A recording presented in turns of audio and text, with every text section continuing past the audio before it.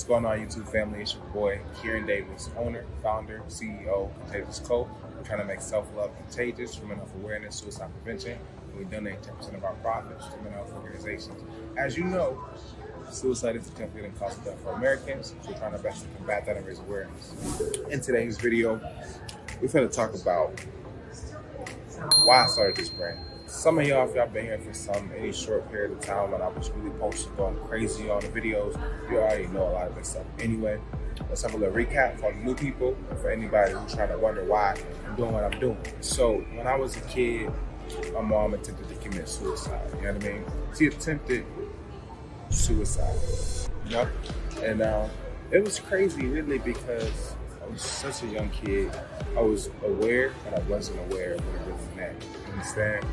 And I had a pretty rough upbringing where I was homeless a lot in middle school, high school. I didn't really go to any dances, I didn't go to any proms, nothing like that, you feel me? I was just trying to figure out where we was gonna sleep tonight, what I was gonna eat tonight, where I was gonna shower type shit, you feel me? And it's a very, very dark place to be in. In your adolescence where everything is important, you're a sponge, you know? So yeah, like I was saying, when I was a little kid, my mom tried to commit suicide, and I didn't know what the heck that even meant, but changed my life, right? Moved to Alabama, a lot of stuff, go through a lot of things a lot of people go through, you know, drugs in the family, a lot of stuff like that. So I was homeless a lot, homeless in middle school, homeless in high school a lot, and that really kind of strips away your confidence. That really kind of strips away your self-esteem. And that's just on the surface without getting too deep into the details. That's on the surface, you feel me? And going through a lot of trauma and stuff like that, man. Didn't really get to experience a lot of stuff that kids get to experience at that age, you know. But we grow from them things. That stuff happens for you, not to you, you know? So yeah, stuff happens for you, not to you, right? But when I was 19, moved out of my mama's house, moved from Alabama, Huntsville, Alabama, up to Iowa, up to Des Moines. And there, I was really just kind of like very young, very influenced, smoking, drinking, partying.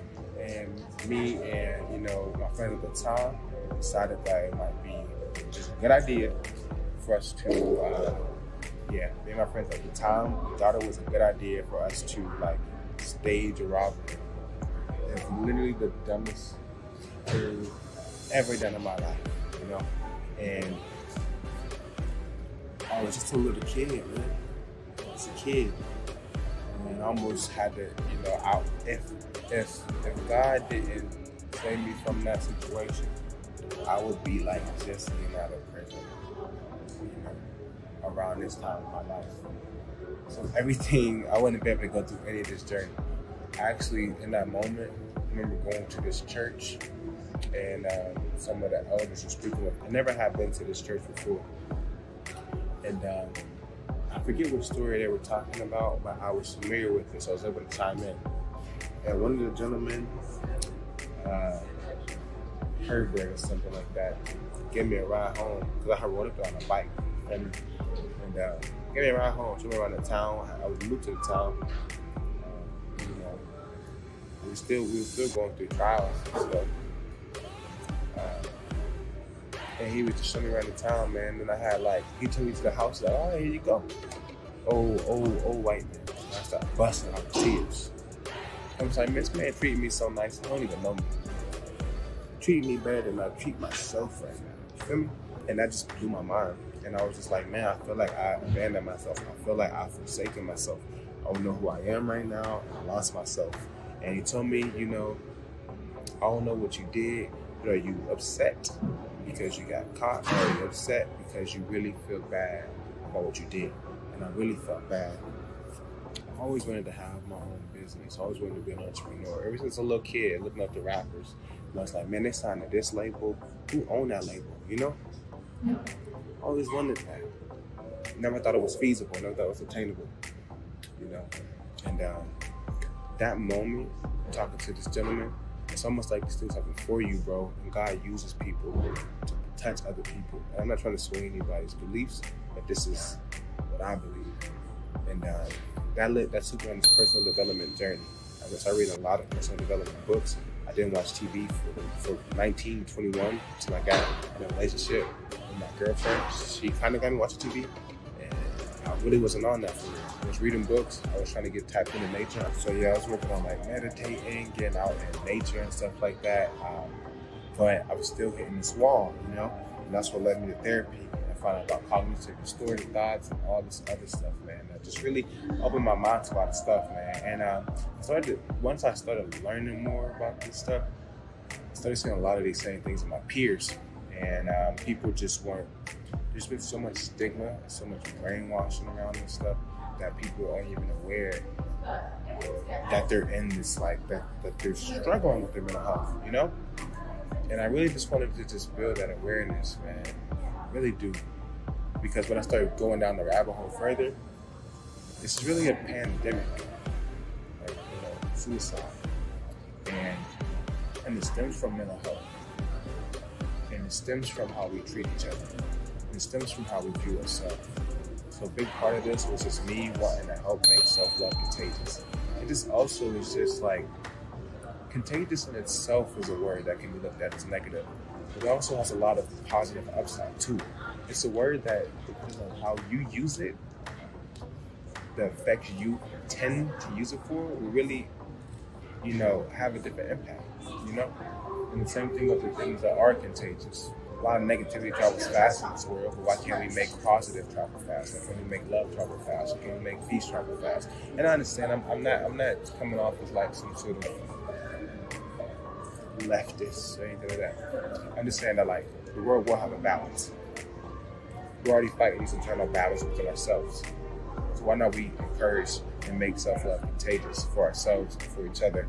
Because it's already going to be hard. So why don't we come together and just love each other? Because we love ourselves, you know?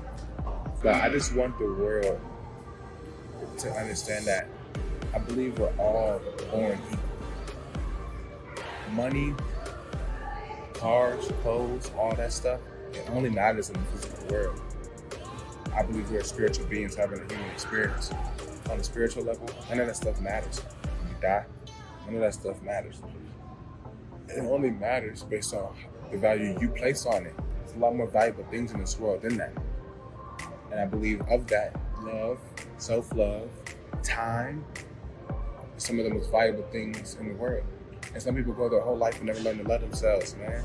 They never reach their potential. So when I say that everybody's equal, we all have the capability to create wealth. We all have the capability of impacting the world. Think about it. In the existence of time, how many people have had a day dedicated to them? Dr. King, Christopher Columbus, and that's only in America. I don't know what other countries, what days they have for other people.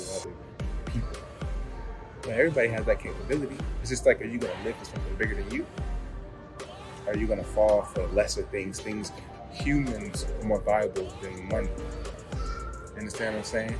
Humans are more valuable than a lot of the things that a lot of people dedicate their lives for.